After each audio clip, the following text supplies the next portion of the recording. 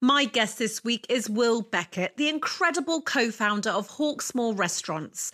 I can't tell you how much I enjoyed talking to Will about everything from his childhood growing up in a self-confessed foodie family to building one of the country's most iconic steak restaurants. In a time where eating out feels like a privilege more than ever, I adored hearing Will's deep love and connection with the brand he has painstakingly built. Passionate and brilliantly funny in recounting his entrepreneurial journey with several failed restaurants under his belt before embarking on Hawksmoor.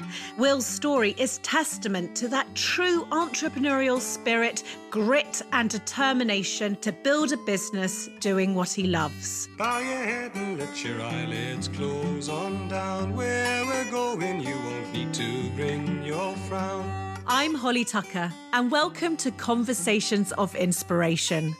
Back in 2006, I founded Not on the High Street from the Kitchen Table, and since then I've gone on to launch Holly & Co. I'm the UK ambassador of creative small businesses, and I believe that having a business doing what you love is the key to a happy, fulfilled life. My dream is to help everybody start theirs. I'm here to offer advice, inspiration, wisdom and encouragement. And in my view, the best way to do this is by sharing stories. So I've reached out to my favourite small businesses, entrepreneurs and those who simply inspire me and asked them to share theirs. With thanks to NatWest, who have helped bring this free podcast to life. Here are my Conversations of Inspiration. Hello, Will. Thank you so much for your time today. I'm a huge fan of your restaurants. I was just telling you before I started recording, your face has been cut out on my wish list of podcast guests for so long. And so I love the fact that I'm able to look at you now and we're going to do this. So welcome to Conversations of Inspiration. Thank you very much. It's a lot of pressure you've put on with your intro there. I think you're going to rise to the challenge. I know it's been a labour of love over the last decade, along with your co-founder, Hugh, and you've built something pretty cool. Before we get into the childhood and where this all began, I see that you're in your office. Is that right? I am. I'm in our pokey office in Shoreditch. And have you been there throughout this period of time, or have you recently returned to the office? I mean, we were there probably sort of a bit longer than we should have been in March, really, just trying to kind of deal with the fallout of it all. And then kind of during lockdown, maybe one or two people used the office, like one per floor or something, people who really couldn't work from home. Restaurants opened up on the 4th, didn't they? Our first one opened up on the 9th. Yeah. And we've been slowly all coming back to work since then. And hopefully, I think kind of within a couple of weeks, we'll have most people back at work, part-time at least. Is it nice to be back? It is nice to be back. It's funny, you know, as someone who worked right throughout lockdown and who's been in a lot of public places since then, it all feels very normal to me. But there's someone who's come back to work today who's on their first day back, who's kind of like a little bit on edge. But I think everyone just likes seeing the people they enjoy work with. It's been a really nice experience coming back. As I said, I always like to start this podcast with a bit about your childhood. And I know that you grew up one of 4 children in a very busy, and I think you've said it's quite chaotic household. And your mother was a highly respected food and wine journalist. And it's just amazing, isn't it, that these elements of our lives can be installed at such a young age and that you've carried on to grow what was really right at the beginning of your life. Can you tell me about this?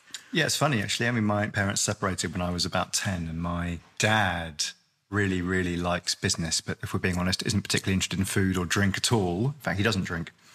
My mum is a food and wine journalist, couldn't be less interested in business. So I've somehow managed to combine two things that my parents like, but make it my own somehow. One of the things I loved when researching you, I want to say stalking you, but that's a bit negative, but I definitely loved reading how your mum there was nothing revolutionary that got onto your kitchen table. These were meals from a tuna sandwich to egg and bacon, but somehow she put that twist on things. Your food was always delicious. Is that right? Yeah, that is right, actually. And if I think about Hugh, you know, who I've known since that period of my life, since we were 11, I think the same's true from his family, really. You know, our parents were just really good cooks and interested in food, but in that kind of way where you just buy good ingredients, you cook them simply and well. And you're right, you could have a tuna sandwich, but it would just be an absolutely exceptional tuna sandwich. And maybe if I think about it like that, actually, that's something that we've kind of taken through into restaurants, which is nothing particularly revolutionary, but just really, really caring about what we buy and cooking it really well. And so from that young childhood, you went on to Nottingham University and then attended UCL to take an MA in modern history.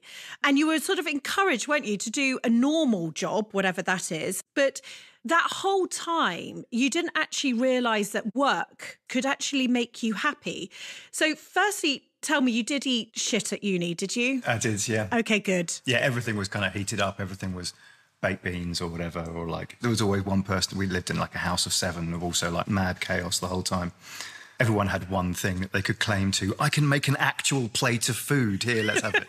Whereas Hugh, I think, Hugh's always been able to cook and he's been great at that. But you're right. I mean, I had this kind of weird thing where at school and then at university, I really just did what I was interested in, what kind of made me happy. And not quite often, actually, my dad in particular would say, I really just think you're picking completely the wrong subjects. I did Russian at university. It's not going to do you any good reading Russian and trying to get a job afterwards. But I just did what I liked. But then because of that, I guess I thought that wouldn't necessarily lead to anything. It just made me happy. When I was at school, I worked in, industrial temping in kind of sheet metal factory or whatever online. I've done teaching, I've done ad sales, I've done all sorts of things. But always really because I kind of mistakenly in the end assumed work is what you do to earn money, but it is almost by definition not pleasant. And the rest of your life is the stuff that you do to just be happy. And that was definitely kind of a view of mine growing up. But then one day your childhood friend Hugh approached you and asked if you might be interested in starting a restaurant with him. Will you share that story? Because for someone who didn't realise the two could connect, was that sort of a bit of a light bulb moment? No, possibly. So I've known Hugh since I was 11. We grew up 2 roads apart. We were in and out of each other's houses every day after school, hung out the weekends, went through the whole of school life in each other's pockets, and then went off to different universities. And I quite liked studying and he did not. And he was always kind of anxious actually to I'm going to like sort of do something on my own. But he doesn't like business particularly. He just wanted to sort of do something on his own. He's really into food. And yeah, in 2003, both 26 years old, and I was doing a job I didn't like. I was thinking about whether I should kind of have another crack at going back to university. He got an agreement to take over this Bengal fried chicken shop right on the edge of Shoreditch at top of Brick Lane. He's like, we're going to do a cool bar. Do you want to come and do it with us? It's a nice idea. That would have been a light bulb moment of, yes, this is fantastic. This is exactly what I want to do with my life. It was more like, I just genuinely haven't got anything else to do. It sounds like prolonging, enjoying your life and being young, and didn't sound like real work. So I leapt at the opportunity of doing that. And that's what we did. We did a little bar in Shoreditch. And it was great. We really, really loved it in all sorts of ways. It was a great bar and it was a hopeless business.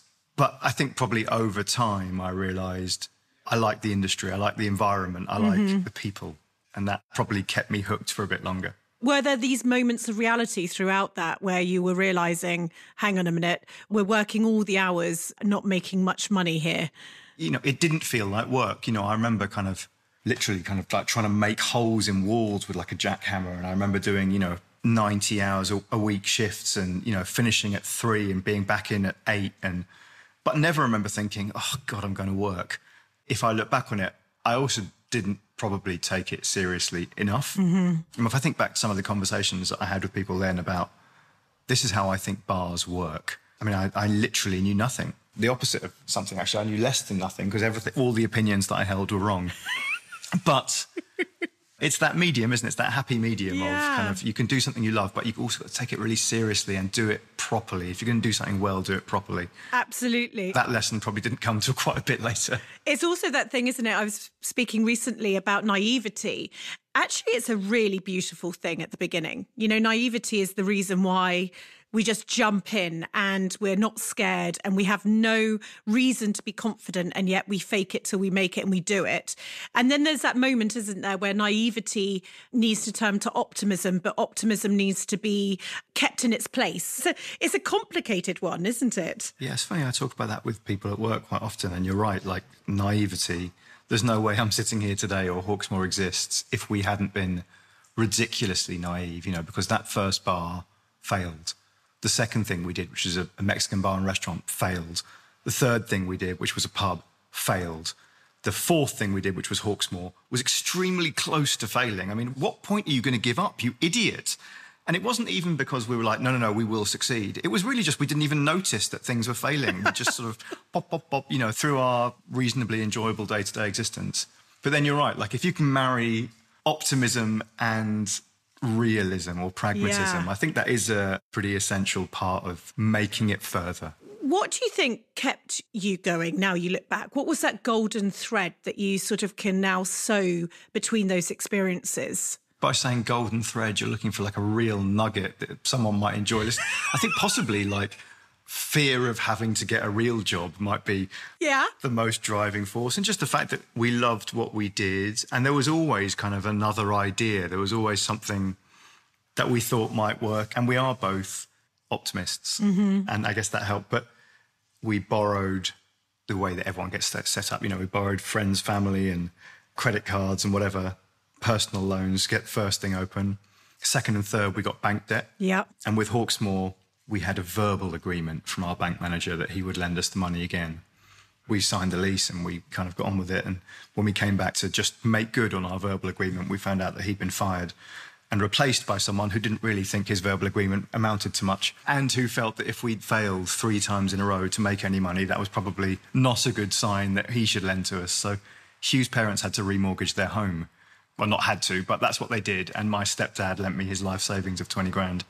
That's how we got Hawksmoor open. So tell me about this beginning, because you must have had a clearer vision. The 3 before Hawksmoor had given you lessons. Tell me about that vision. And from personal experience, my parents remortgaged, not on the high street was going to be dead in the water. I remember one Christmas, it was terrible. They remortgaged, life savings went in. We were hanging on by our fingertips. And it was just really a throw of the dice whether we were going to survive or not. But we knew we had to keep going. Was it the same for you? Hugh described it at the time, because we were about to go bankrupt and kind of lose everything. He described it as, it's like I'm in a car and we are speeding down a hill as fast as it possibly goes, and I've just realised we haven't got a steering wheel or a brake. It's weird because as soon as he said it, I was like, oh my God, that is exactly how it feels. It did feel like everything was kind of out of control, really. And I guess their faith in us amounted to something personal, I think, not rational. Probably it was around that time that we started doing that, okay, I think we should take this seriously.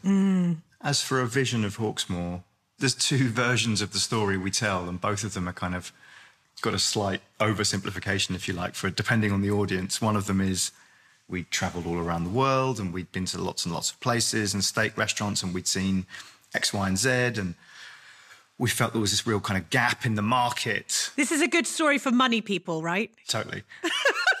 I could hear it. More than one person's fallen for that one, Holly. Well, hey, why can I spot it? I might have done quite a similar thing. Yes.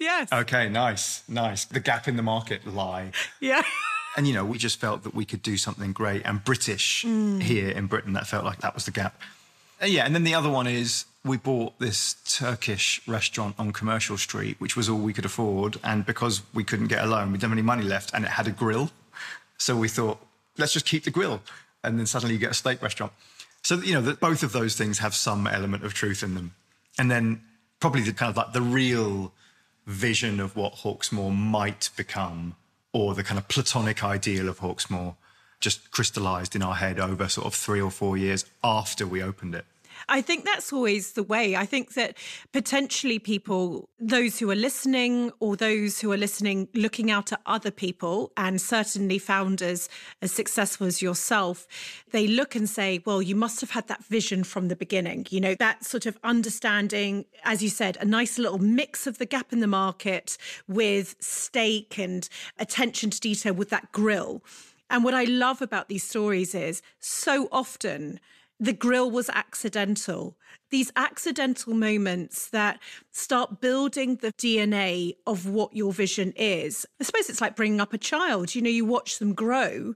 That is who they are now, rather than thinking that you knew your child from the age of 3 months old. Well, of course, no personality had developed. And I always like to look at that as an analogy, using children and businesses, because that's what happens, isn't it? They literally grow in front of you, and you're sort of there as the parents, understanding the qualities that are better or worse, and what ones to write home to the grandparents about and what ones to keep very, very quiet about. I'm only laughing because I've got 3 young children. I'm like, oh yeah, that does sound right. No, you're absolutely right. And it's interesting, you know, Hugh and I we've worked together for 17 years and known each other for 32, but we've spent a lot of time talking about how we work together, and we're so different. One of us is probably a bit more the kind of person who likes to think about things in advance and do them. The other one is the kind who likes to kind of get engaged with something and then sort of see where it goes. But I think probably all the stuff that we've done best has involved us slowly iterating something. You know, let's do this, then we'll tweak it, then we'll go in the other direction. And we kind of pass it around between ourselves, really, to the point where we get it as close as possible to what we eventually want to do. Mm-hmm. It does take us time. In fact, we've frustrated people with it in the past, of just how long it takes us sometimes to just really kind of throw an idea around and make it happen. And I think Hawksmoor was kind of like that. Do you think that that's been something that's been beautiful about the building of Hawksmoor, the two founders having these two areas of expertise, in a sense, coming together, and then that vision being really the collective of two people rather than one? Yeah, I do think that. I mean, we used to joke that between us, we might just about be one decent business person, but on our own, we were hopeless. The other one we used to say a lot was, if we were on our own, I'd probably have a reasonably big, mediocre restaurant company, and Hugh would have the world's greatest idea. It was completely unfinished. Hawksmoor is so easy if you know us well and you know Hawksmoor well. I think people who've been here for a long time say it's so easy to see how it is kind of like a blend of the two of us. Mm. People put an enormous amount of their soul into the business. Maybe there's a stage where that's no longer true, but no one else can ever really replicate that bit of it, can they? Because you just can't fully understand it. So, I mean, Hugh and I look at Hawksmoor all the time and know where it feels short of our ideal. But that's very difficult to do if you don't know each other and yourself as well as Hugh and I do. I think so. And I think you're so right. It's where I try and give those building businesses confidence that it's very difficult to copy energy. It's very difficult to copy passion. It's very difficult to copy the late, dark nights, the lowest points of the roller coaster that you share, that then form the next stepping stone, you know, when you start to come out of it. And it's an incredible thing, actually, to build business. Is why I'm obsessed with it. Yeah. You know, it's all of that invisibleness that actually competitors will find very difficult to emulate. But actually that spirit of a place, when you walk in, they know it's Hawksmoor. They know why it's there. The last 18 months has been really interesting, actually, in that regard, because we definitely have got to a stage where the people who have been with us for the longest at senior level really, to be honest, have understood the culture and what it is that we're doing, and have proven themselves time and time again more capable, actually, of delivering that than me and Hugh. And that's been an interesting phase. And I think to an extent, actually, they've had to kind of slap us around the face a bit and say, do you or don't you believe that after whatever it is, 7, 10, 15 years working with you, that we've got this now? We understand what it is that you're trying to do, especially in our areas of expertise. To which actually the answer, you know, when you search your heart was, yes, actually, I do think that. So some of those people have taken more and more responsibility for running the business day to day and week by week and month by month. But going back to what you said about the kind of the dark, sleepless nights, you know, when March happened and everything kind of turned to shit in almost no time at all, that was a moment, actually, of just like, oh, okay, I kind of feel like I'm needed. Yeah, I need all of that on my shoulders, really. Like, I'll do the... Well, I mean, I think they probably all say they had some sleepless nights as well. But, yeah, the going through the wall first a little bit felt relevant to me anyway at the time. Maybe they experienced it differently, but it was difficult. In the last series, I gave you the chance to win a one-to-one mentoring session with me, and I am thrilled that I'm doing the same this time. Plus, there'll be 10 opportunities to win specially tailored business mentoring sessions from the NatWest Entrepreneurship Managers. This team have coached tens of thousands of startups and business owners across the country, so they know their stuff. To be in with a chance to win, all you need to do is sign up to the NatWest Business Builder using our code. The Business Builder is a completely free e-learning site full of information and advice covering everything from well-being to finance. Head to natwestbusinesshub.com/Holly Tucker for all the details. Now, as you know, each week we run a competition with NatWest, who give away their ad break to small businesses and independents. They truly believe in the power of small and want to give you the opportunity to showcase your business to tens of thousands of listeners. So without further ado, let me hand over to this week's NatWest Independent Ad Break winner. Hi, we're Flory and Jason, the founders of Gloriously Good. We handcraft aromatherapy products for the mind, body and home.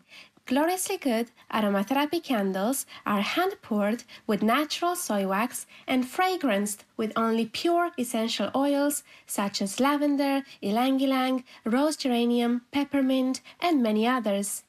As they fill up your home with an enchanting fragrance, they also have mood-boosting effects. Alongside our candles, you may like to experience Gloriously Good body scrubs made of mineral-rich Dead Sea salt, which leaves the skin silky smooth. Or to enjoy aromatherapy on the go, we invite you to discover Gloriously Good Pulse Point roll-on oils, which are also infused with pure essential oils. Handcrafted in our studio in Surrey, Gloriously Good products are natural, vegan and cruelty-free. To find out more, visit gloriouslygood.net and follow us on Instagram at gloriously_good. If you'd like to take NatWest up on their generosity and be heard by tens of thousands of people, we've created more information on what we're looking for at our website, holly.co. Now, let's get back to our conversation of inspiration.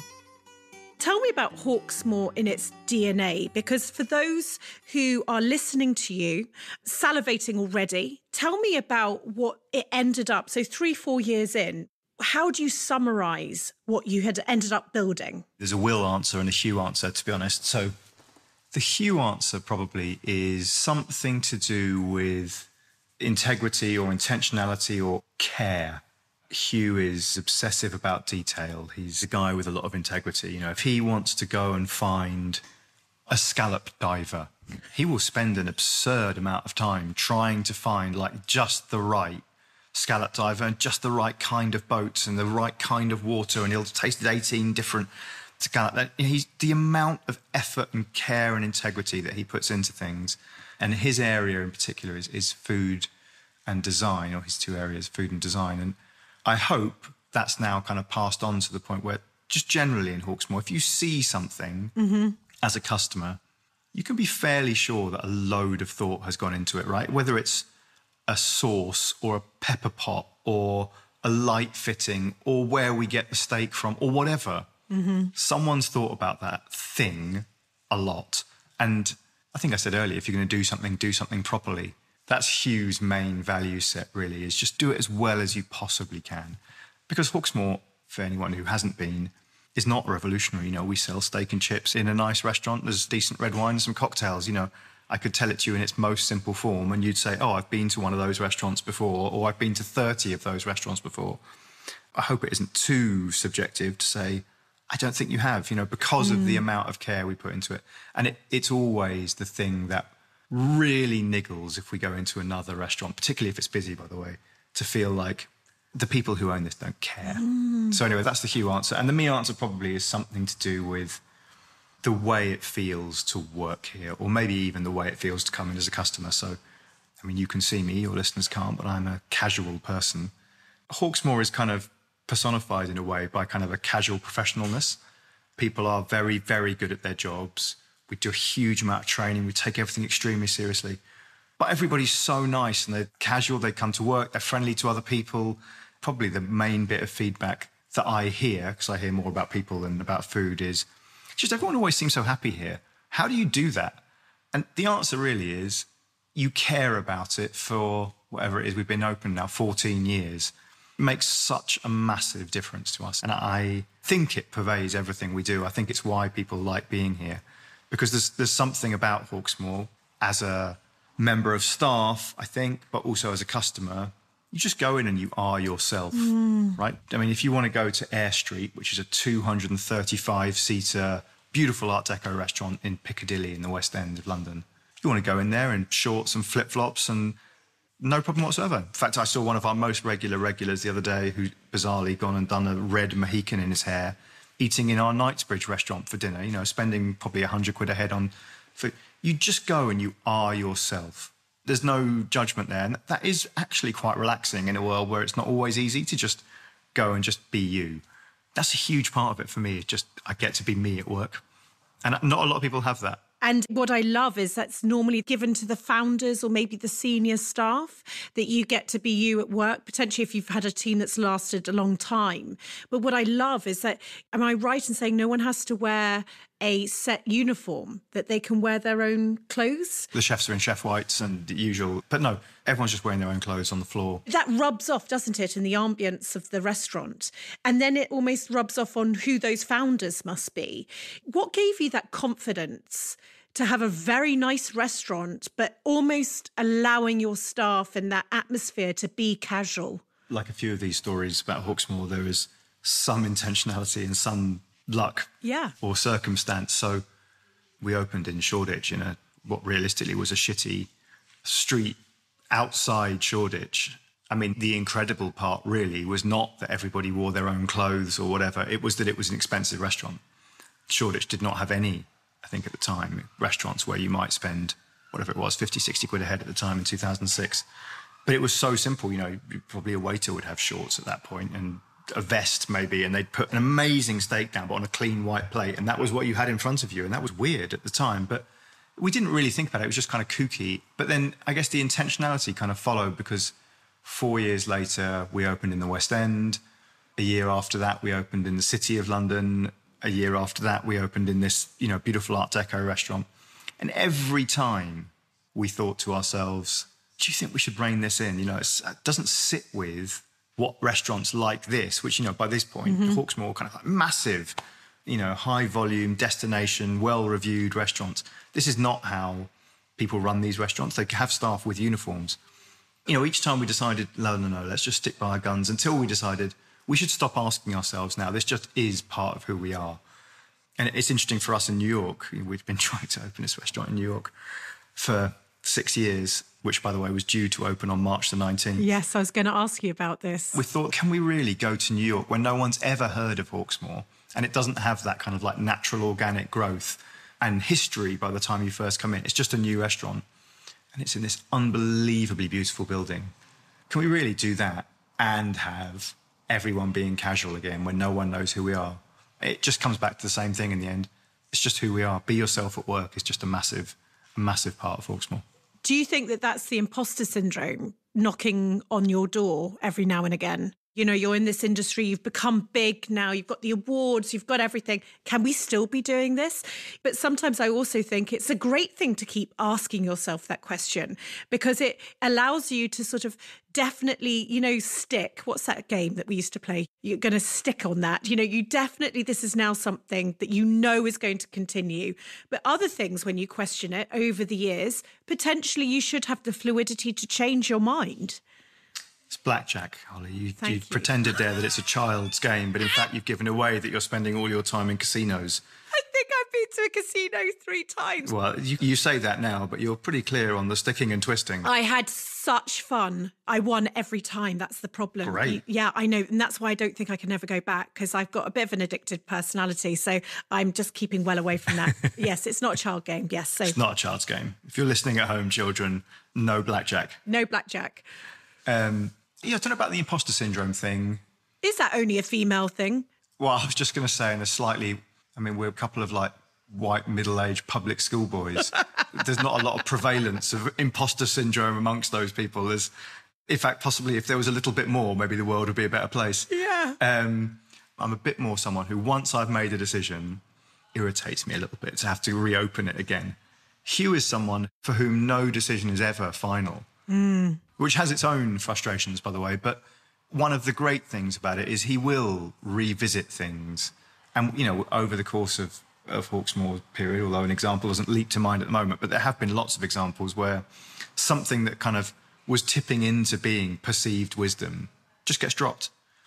The way that we've dealt with that in the end is we've spent quite a bit of time saying at Hawksmoor, almost anything should be able to change. Like, it's not essential to who we are, but there's a small number of things that should never change ever. And that being yourself at work one is one of them. One of your core values then, the things that, you know, I always talk about this, you know, as founders, these are the things that are written in stone. For anyone carrying on the brand, there are elements, aren't there? I wanted to touch on passion.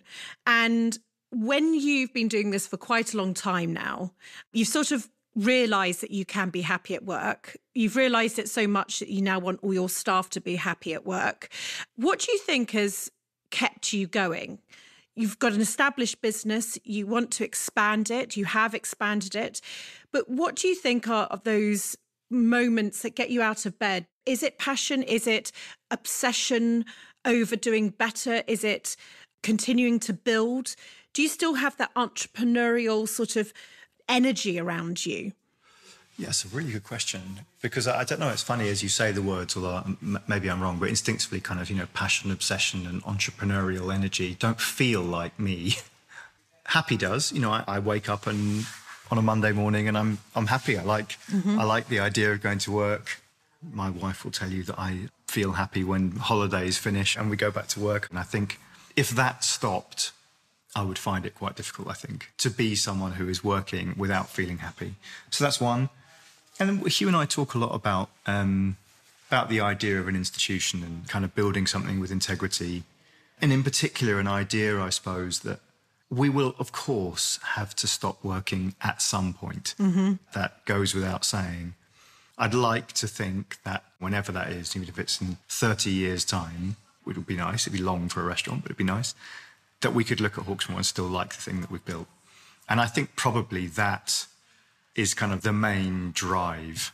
And so legacy is important to you? Yes. It's a grandiose word for it, but yes. So when you think about legacy and you think about, and I'd love to talk to you about your ambition to go to New York, because if we go back a bit, you opened your second branch in Seven Dials in 2010, and you've since launched 8 restaurants in total, and you were waiting to open in New York. And these aren't small spaces as well. As you said, heritage buildings, architecturally beautiful spaces, decoration. I mean, seriously impressive places. And so that, I suppose, has also been added. Has it been added into the stone of the DNA of Hawksmoor? The space that you entertain in will always stand out beautiful in its own right? Yes. You know, if we carved the values in stone, I don't think beautiful spaces would be one of them. But, I mean, it's less a value set, isn't it, than just an aesthetic? I think, yes, you know, we try to make sure that Hawksmoor buildings are beautiful, but also that they feel like they've been there for a while. Our favourite ever bit of feedback, negative feedback about the interiors, was when we opened Guildhall in the city. And someone came in and they really liked Seven Dials, and they said, you know, I loved Seven Dials so much, I really wanted to come here, but I don't think I'll come again because having seen Seven Dials, I'm really disappointed you haven't done anything to the building. You've obviously put some tables and chairs in, but it feels like you could have put a bit more effort in. And I didn't, but I thought I could have shown them the Google Maps Street View image at the time, because on Google Maps, which was, you know, 6 months or 12 months out of date, there was just the facade of a building. It didn't even have any walls. We'd literally put the whole thing together to make it kind of look Edwardian, I suppose. And it was so effective that someone was like, just, I mean, disappointing that you haven't done anything. Oh, my goodness. So I don't think heritage buildings are an essential, and we have considered doing non-heritage buildings before, but kind of beautiful spaces that feel like they really belong, I think, is important to us. And so tell me about what then happened in New York, because I know it was a very beautiful space, but with the time that we're living in, did your plans literally immediately stop? Because I know this has been a dream of yours and Hugh's for a long, long time. It has. there is a Hawksmoor in New York with a sign outside it with full bottles on the shelves, with some staff still on the payroll, kind of linger around in New York. I spoke to one of them this morning. And it's ready. It's ready to go. In fact, it's so ready to go that we did the first, not the soft launch, but we did the kind of the staff, friends and family service on the 12th of March. And we shut it all down on the 13th. Oh, my goodness. And it's been there since. And I mean, indoor dining doesn't exist yet in New York. Again, you can eat outdoors, but not indoors. And we're recording this in September. There's no sign of indoor dining being allowed yet. You can't imagine it's happening between October and November. So really, the truth is it will have to open next year now. But I feel committed to the idea that it will one day open. Was it just essential decisions? I mean, of course, because you can have indoor dining. But this period of time, I know you've had to make very difficult decisions. So many brands have. And just recently been out and, I went out for the first time. And it was a real, until you do it, you don't realise, there are a lot of things that are different out there. What have you felt that this time has given you in terms of difficult decisions have had to be made? How have you navigated this? And are you going to take some things out of it that will stay with you longer term? It's interesting hearing you say how a lot has changed, because you're right. And we've had that conversation that I hinted at before, actually. We've kind of talked about what can change and what can't change. What should stay the same. And actually, if you'd gone out to a Hawksmoor, I think probably one of the things that you would have felt was, it feels normal. Yeah. In fact, it feels normal amongst a sea of things that feel abnormal. And to a very small minority of people, that has been very difficult to come to terms with, it feeling normal. Especially when, there are other places doing a whole kind of theatre of safety, going well beyond guidance to kind of signal safe. And we're not really. We're doing exactly the guidance, doing it very well. In fact, we're a government case study for it. But we are trying extremely hard to make it feel normal. And, if you'd said this to me pre-COVID, I'd have been devastated. But the most positive feedback we get probably is the word normal. Your restaurant feels normal. Thank you. And to me, that means a huge amount. A load of people have kind of guessed here, really, what do people want? And our guess was they just want to feel like things are back to normal again, even if it's just for a couple of hours, and forget the stuff that's happening outside. And I mean, things will change at Hawksmoor. We've got 7 restaurants open out of 8. Only 2 of them are open for any lunch services Monday to Friday at the moment. There's all sorts of things. Our menus are simpler, but if anything, I think we sort of sat down and felt loads of people in the restaurant industry are changing their companies now. Lots of them are getting smaller, but they're changing some fairly fundamental things. We don't feel that. We feel like it was a really nice moment in a way, because it's framed the question, are you sure that this is what you want your company to be? Because it doesn't have to be. You can do anything you want, really. Yes. And we've come back with the answer. We already had the thing that we really wanted it to be. We want to kind of double down on Hawksmoor-ness. So, I think, if anything, it's made us more committed to the culture at Hawksmoor, more committed to the way we think about restaurants, and more committed to this industry. So I think probably the more interesting part is having thought how little should change. I love that. From the stuff that really matters. I love that. As you said, you had the permission, in a sense, didn't you, from anybody, suppliers, customers, to totally change, Absolutely. And they would have forgiven you or accepted it. But actually you got to, when else did we get that moment to actually say, do I actually love you? Really? Because I could just walk away or change this or do that, swap you out. Yeah. But you said, yes, I do. And tell me about then your suppliers during this period of time. Because I know for Hawksmoor, your suppliers are hugely important. I mean, you just told that story about Hugh and loving food, but not cooking. I didn't even know that these things were a thing. But tell me about your suppliers during this period of time, because that is what has been unbelievable, hasn't it, for the restaurant industry? It's not necessarily just been the restaurants, but it's been those that have been supporting you over the years. And how are they going to keep surviving? Yeah, I mean, I think it's worked as I believe it should have done, which is that really it's a two-way adult, really positive kind of relationship that we have with our suppliers. You know, we got in touch with them immediately. It's not like our plight was news to them, but kind of we opened up a conversation where we haven't been able to pay, and there have been moments where we haven't been able to pay and when we didn't access any of the kind of government loans and stuff. They were understanding and they gave us some time. We were clear and we talked to them and whatever. When we were able to pay, we made sure that we did as quickly as we could to make sure that they survived. And obviously we've survived, and I'm hopeful that will continue to be the case, confident.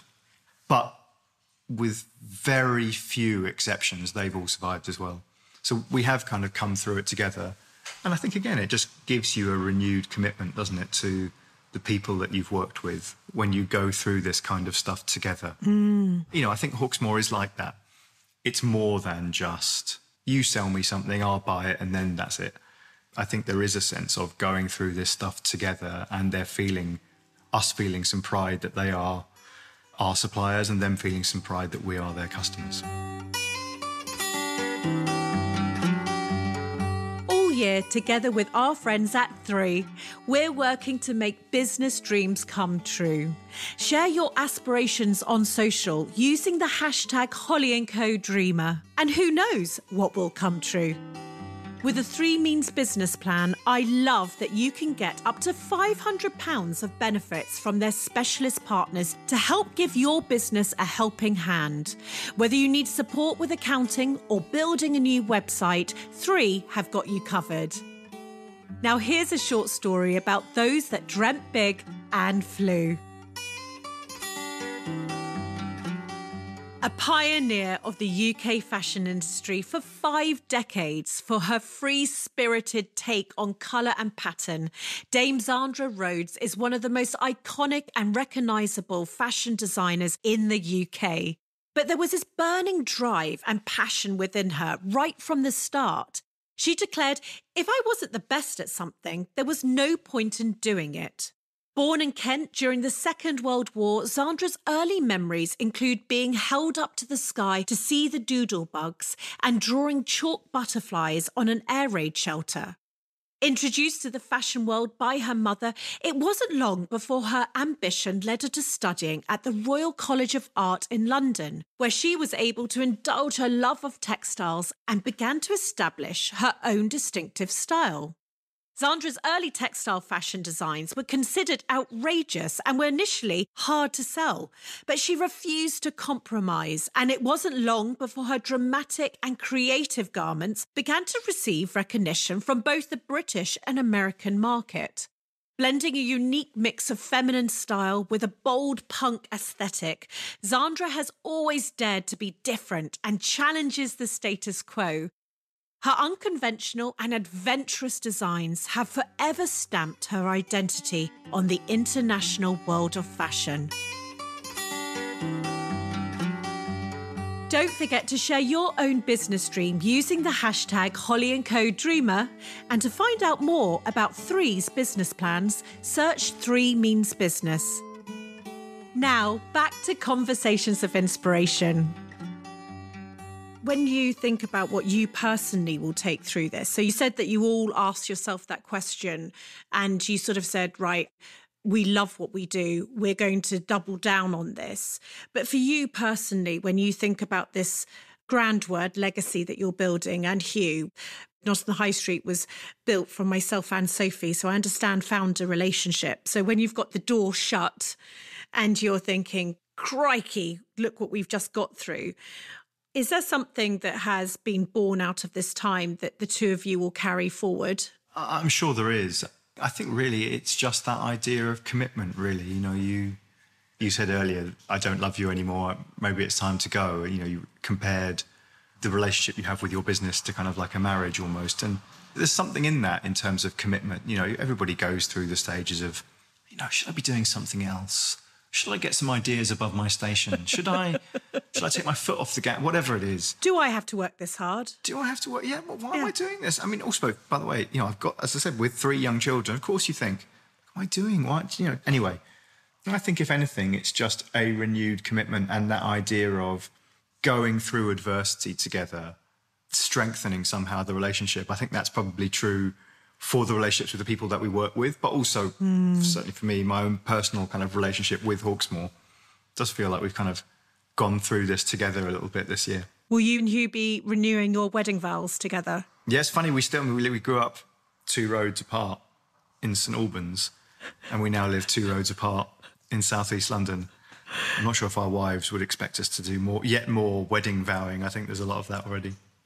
Oh, this has been such an enjoyable conversation. It really has. And I end my interviews talking about the entrepreneurial journey or the journey of building a business and liken it to a roller coaster. If you had to think about your time going right back to your was it a Mexican bar?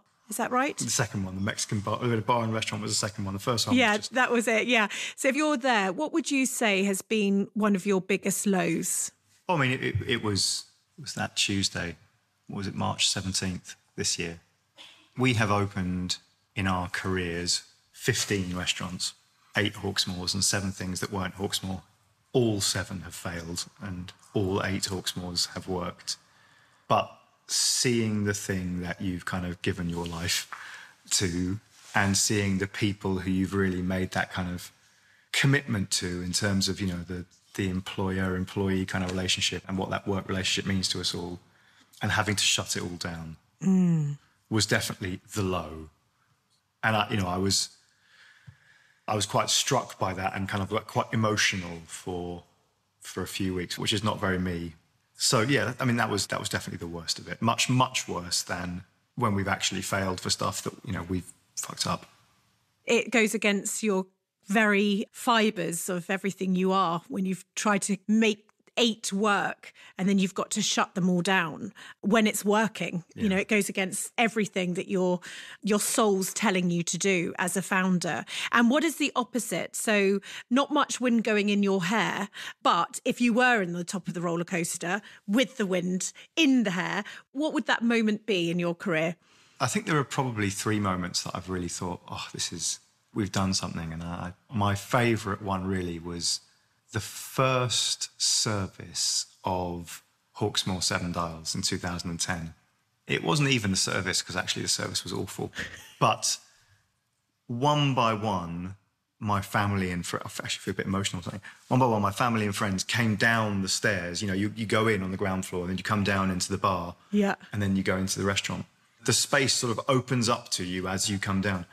And one by one, they came down, and they almost all had exactly the same reaction, which was kind of like, ha ha, lol, here we are all together going into one of Will's restaurants. Oh my God. And then they just all, one by one, they went, can't believe you've done this. I'm so proud of you. And that was amazing because we'd been through a lot of failure. And at the time, 2010, which is, early financial crisis, doing 6,000 square foot in a basement in Covent Garden was not a good idea, or certainly no one else thought it was a good idea. And then we just, this amazing thing, and you forget, don't you, that as you're building this thing, it turns into something that is magical. And that was just like a moment. And that was probably my favourite ever moment.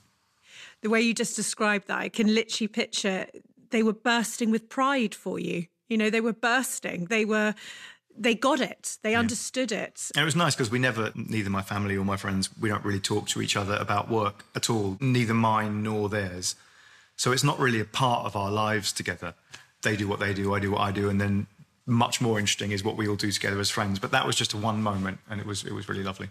Oh, this has just been such a lovely, lovely time getting to know you. It's been an absolute privilege, and certainly hearing you describe this period of time which has affected your industry as much as many, but mostly that, you had 8 restaurants that you were closing down. I can only imagine what it was like. And I'm so happy to hear that you are fully opening up and you're back at work and you're getting to do what you do best. I love the ethos of your brand, the good it does. And I cannot wait to go out in one of your restaurants soon. But it's that time now that I'm going to hand over to you, Will. And I know you've prepared a letter to your younger self. And yes, it's just been a real privilege. Thank you. You're welcome. And thank you very much for having me. And apologies in advance if the letter is either repetitive of stuff that we've said or a bit emotion. I'm not sure if I meant it to be that. Do you want me to just read it? I would love you to read it. Yes, please. Thank you. So, a letter to a young Will. Writing this is odd. I'm writing to a person who has no idea what the future holds and no real interest. I'm also writing to a young man who's flawed. You're a nice guy, you like learning, but you're pretty lazy and seem to find it pretty difficult to commit to things or think too seriously about the future. If we're being honest, you probably don't think about other people as much as you should. So where's that going to end up for you? That's the odd thing about this letter. It all ends pretty well. I've got a business I'm proud of, a few hundred people who work here, lovely wife, 3 great kids. I'm obviously still flawed. Some of those flaws are the same and some of them are different. But I'm happy, and you can't really ask for more than happy. Of course, none of this is definite for you. For you, the future's unknown, and it may not turn out that way. The truth they don't seem to tell you at school, or when your parents are giving you advice, is how much of your life is based on luck. In my life, I've had lots of good luck, which has helped me out in many ways, and I've had some bad, and I hope each time that's happened, I've learned something from it. You've already had plenty of both. You've had the good luck to be born into a nice family in the first world country, and good luck to go to a good school, good luck to have been healthy.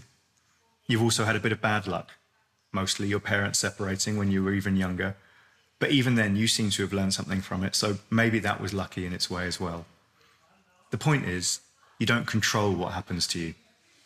What you can control is how you react to things, and how you make the most of the good luck, and how to avoid letting the bad luck break you. And if that's the secret of life, then you can prepare for what's to come. How do you do that? You think about your life as a process of trying to permanently improve. If you can do that, it'll put you at an advantage to a lot of other people who seem to spend much less time thinking about getting better. You're going to need knowledge and skills, but you're also going to need character. Character isn't talked about nearly as much as it should be, and you're not working on it nearly as hard as you should be. A bit of charm and some decent chat is only going to get you so far. You need to be able to stand tall when things are not going well. You need to help other people even when it's not convenient. And you need the self-awareness to understand who you really are and what your best and worst points are. One thing that you should hold on to, though, is that everything's going to be okay attitude. Looking back at my life, I don't really know where that came from, but I do know that it's one of the most important traits I have. For you, at the moment, it's naive. You think everything will be fine, and you're not really working that hard to ensure that you're right. As you grow up, you'll learn that if you can couple that feeling with an ability to think clearly about the problems you're facing and come up with answers, then that's probably the main skill you're going to have in life. You should also hold on to the idea that work isn't supposed to be something that you hate but have to do, just because that's the way it works. At its best, work should be right at the centre of your life, up there with your friends and family. Look hard for what you enjoy and don't accept a life of wishing you were doing something else. Lastly, your dad has already had one of his long chats with you, where he talks about the idea that noblesse oblige. You're probably not going to think about that chat again for many years, and you probably had no idea what he was talking about at the time. It would have been easier if he'd just quoted Spider-Man. With great power comes great responsibility. You obviously don't have great power, and nor do I, but you do have a nice life and you have things going for you. You should use those things to do more for other people. Hopefully you'll learn that sooner than I did. I wish you good luck, but maybe everything I've said means I shouldn't. I just wish you had what I had, which was a decent knack of riding my good luck and shaking off my bad. If you can do that, and you can keep trying to be a better person, I think you'll do okay. Thank you so, so much.